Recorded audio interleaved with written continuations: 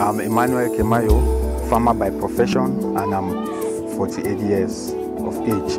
I have a wife and 3 kids, and we have in addition 2 persons who are IDPs in the house. I started mushroom because I had passion for it. So I started doing research online, and later on I was opportune to have a training through Minade. FAO through Sephora supported me with the building you are seeing behind me. They gave us the ingredients for the substrate and the seeds.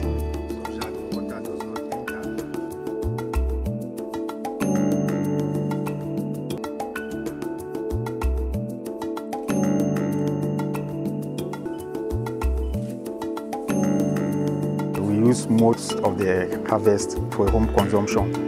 It's just few that is being sold. It's 3,000 francs for a kilogram of fresh, and then for the dried, it's 15,000 francs a kilogram. After benefiting this thing, I took a resolution that it will be a permanent business for me and my family.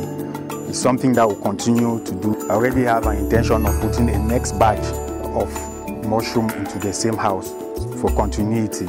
So it's very, very important for us what we have benefited from FAO.